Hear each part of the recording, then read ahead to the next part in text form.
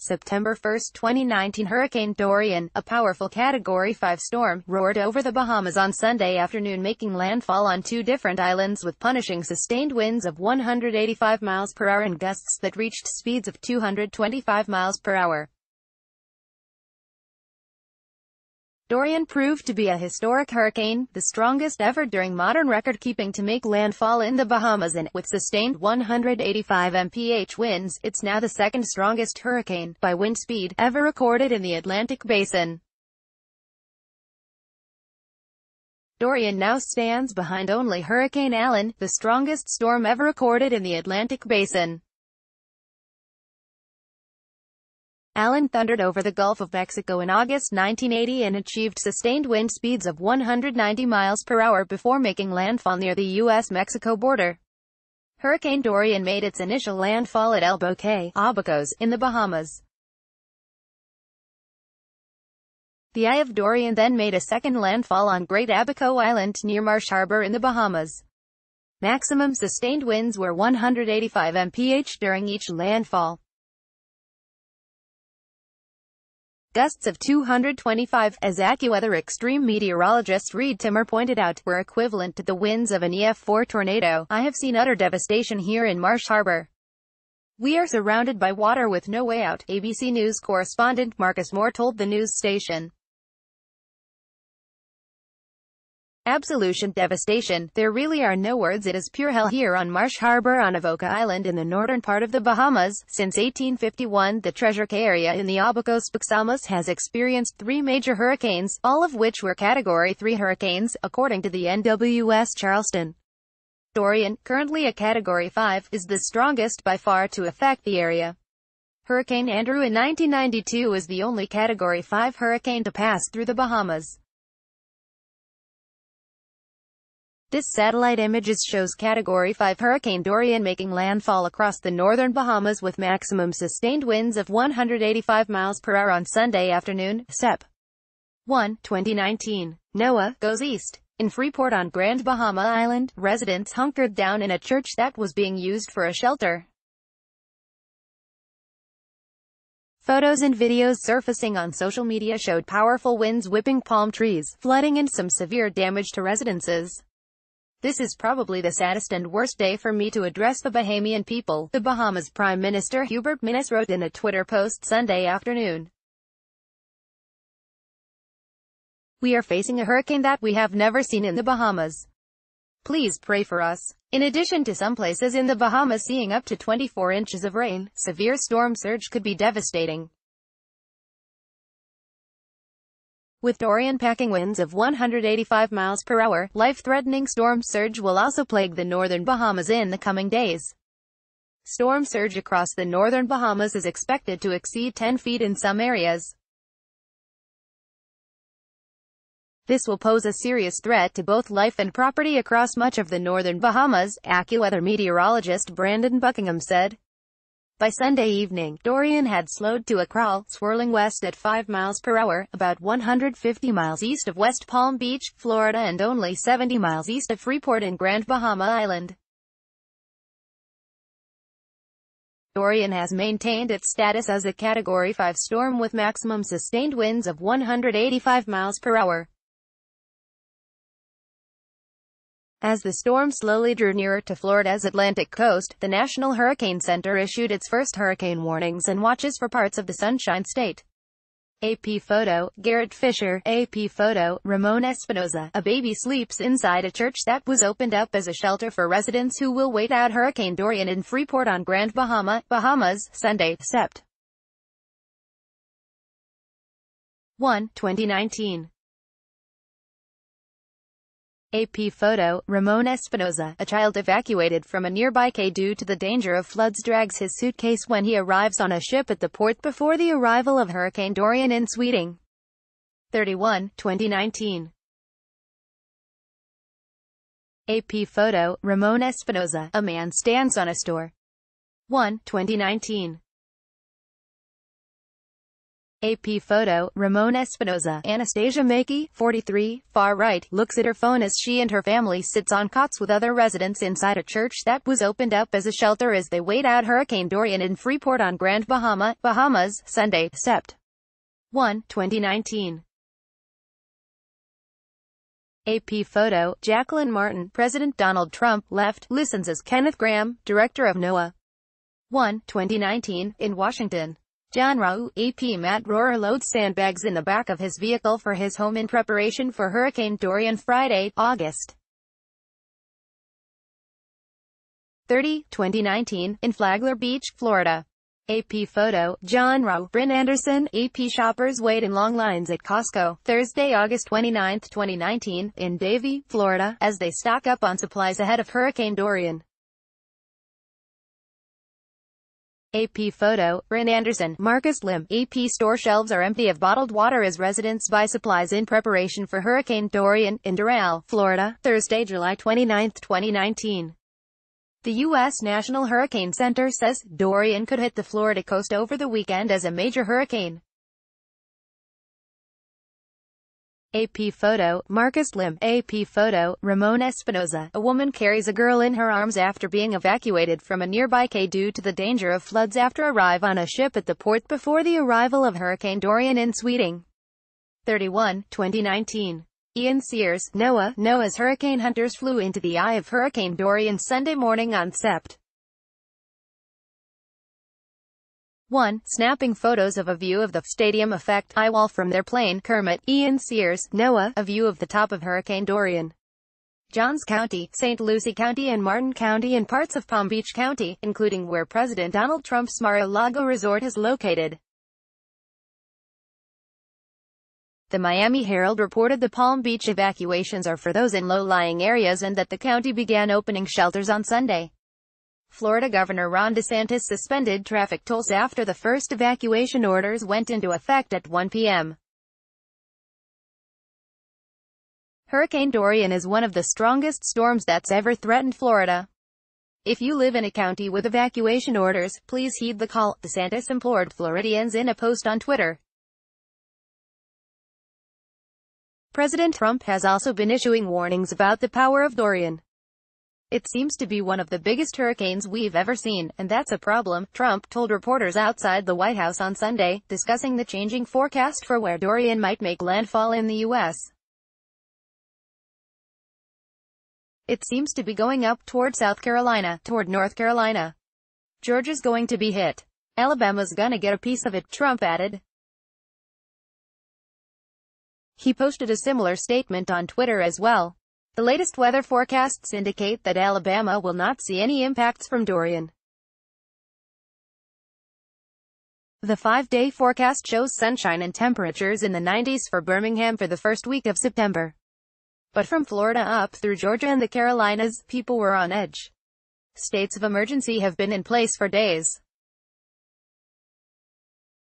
While Dorian is a very powerful storm, AccuWeather meteorologists point out that it's small in size, something that could be critical depending on the track it takes as it approaches the southeastern coast of the U.S.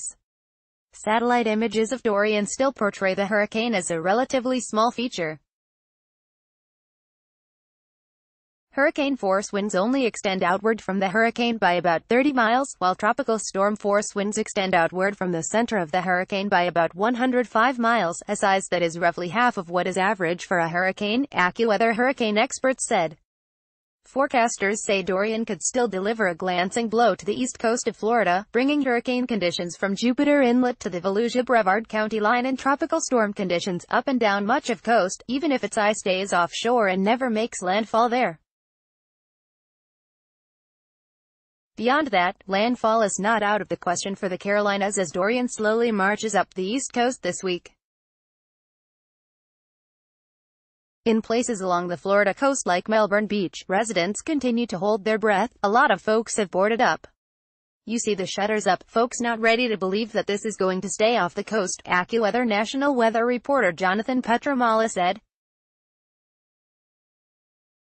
Related, Dorian did target Georgia, Carolina coasts after it veers dangerously close to Florida. State of emergency declared in 4 states. Dorian makes landfall in Bahamas as Category 5 AccuWeather lowers its predicted total damage from Hurricane Dorian as frightening an eye as you will ever see. Very close call for Florida as Hurricane Dorian looms off the coast. 9:30 p.m. EDT Sunday. Over 700 flights scheduled for Monday involving airports in Florida have been cancelled, according to FlightAware. As of Sunday evening, the number sits around 736 flights. The airports involved include Fort Lauderdale, Orlando, Palm Beach, Orlando Sanford, Miami and Hartsfield-Jackson. Fort Lauderdale has cancelled about 263 flights, and Orlando has cancelled about 232 flights. The Fort Lauderdale Hollywood International Airport will join the list of airports closing on Monday in preparation for Dorian. 7 p.m. EDT Sunday. South Carolina Governor Henry McMaster ordered mandatory evacuations for coastal counties starting Monday, September 2, at noon. On Tuesday, all schools and government offices across at least 8 counties in the state will be closed. Alert. EDT Sunday. Ahead of Dorian reaching the U.S. Southeastern coast, airlines are canceling flights in West Palm Airport in Florida. Plans to close on Monday at 2 a.m. EDT, and reopen Tuesday at 11 a.m. EDT. Update at Delta cancels 25 flights ahead. Dorian's forecast track along the southeastern U.S. coast. https://t.co/pzunkv7w. Delta News Hub at Delta News Hub, September 1, 2019, 5 p.m. Eastern Daylight Saving Time Sunday. Brevard County, Florida, is now under a hurricane warning, meaning hurricane conditions are expected within the next 36 hours. The full extent of the damage in the Bahamas is currently unknown, though there have been videos surfacing on social media of the insides of homes gutted, boats overturned in a sea of storm surge and houses with collapsed roofs after enduring one of the strongest storms of the Atlantic Basin. I have seen utter devastation here in Marsh Harbor. We are surrounded by water with no way out, ABC News correspondent Marcus Moore told the news station. Absolution devastation. There really are no words. It is pure hell here on Marsh Harbor on Avoca Island in the northern part of the Bahamas. The National Hurricane Center estimated storm surge to be 18 to 23 feet above normal tide levels. Abaco. Construction trucks are shown being employed in rescue operations. Photos from before the storm showed people hunkered down in churches, waiting for the worst to hit. 4 p.m. EDT Sunday. Dorian continues to barrel across the northern Bahamas with maximum sustained winds holding at 185 miles per hour. Storm surge is greater than 20 feet above normal tide levels in the hardest hit areas, according to the National Hurricane Center. Lightning has also continued in the eye of the hurricane, a signal that the storm may still be strengthening. While the Bahamas are being battered by Dorian, people across eastern Florida are making their final preparations before the arrival of gusty winds and heavy rain from the storm. This includes placing sandbags and locking bridges and floodgates near the coast. All City of Miami bridges on the Miami River. EDT Sunday. The eye of Dorian made a second landfall on Great Abaco Island near Marsh Harbor in the Bahamas. Maximum sustained winds were 185 mph during landfall. According to the National Hurricane Center, this is tied for the strongest Atlantic hurricane landfall on record with the 1935 Labor Day hurricane. 1:30 p.m. Eastern Daylight Saving Time Sunday. Florida Governor Ron DeSantis is suspending tolls ahead of Dorian. St. Johns County and St. Augustine, Florida has issued mandatory evacuation orders effective on 8 a.m. Eastern Daylight Saving Time Monday. Urgent announcement. Please click on graphics. Johns County to open evacuation shelters and issue mandatory evacuation for zones A and B. pic.twitter.com/U82LFPKP9U, Street. Johns Co-EOC, at St. John's EOC, September 1, 2019, 12:30 p.m. Eastern Daylight Saving Time Sunday. Hurricane Dorian has made landfall with sustained surface winds of 185 mph at Elbow Cay, Abacos in the Bahamas. Only one in the history of the Atlantic has achieved stronger top wind speeds than 185 mph, which was Hurricane Allen in 1980, packing 190 mph winds. 11 a.m. Eastern Daylight Saving Time Sunday. Dorian is located about 205 miles east of West Palm Beach, Florida, and 20 miles east of Great Abaco Island in the Bahamas. The hurricane has intensified and now has sustained winds of 180 mph, a dangerous Category 5, now at 180 mph. Only 4 storms in the Atlantic have ever exceeded this wind speed, and only one since 2000, which was Wilma. The outer rain bands of Dorian are moving over Great Abaco Island, and conditions will only get worse through the day Sunday and Monday. Dorian is expected to slow its forward speed and turn north near or just offshore of Florida, Monday and Tuesday as a very damaging major Category 4 hurricane, with maximum sustained winds of at least 130 miles per hour, if not higher. 10 a.m. Eastern Daylight Saving Time Sunday. Dorian is closing in on Great Abaco Island, including Marsh Harbor and Hope Town.